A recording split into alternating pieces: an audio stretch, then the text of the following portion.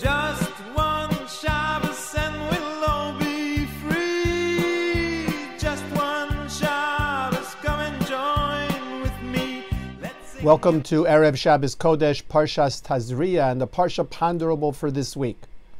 We know that Parshas Tazria and next week's Parsha Mesorah discuss the machala of tzara'as, the affliction known as tzara'as, often mistranslated as leprosy, but that which was a skin affliction indicating a spiritual disease, not a physical one.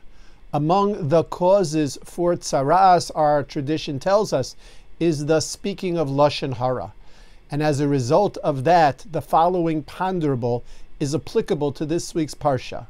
Reuven noticed that his brother had not been feeling well, and after some insistence, Reuven accompanied his brother to the doctor.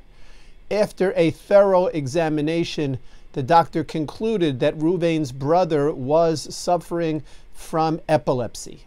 This illness, which often results in uncontrollable seizures, makes driving difficult and dangerous for the person with epilepsy and for others who are also on the roads. After presenting the diagnosis of epilepsy to Reuven's brother, the doctor then said to him, "And you know, I need to call the Division of Motor Vehicles and to let them know that you have epilepsy and that you're no longer safe to drive on the roads."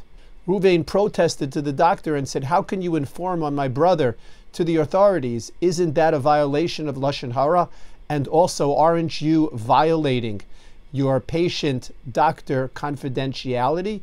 Is Reuven correct and the doctor is prohibited from informing the authorities, or is Reuven wrong and the doctor is correct and he has an obligation to inform the authorities of Reuven's brother's condition?"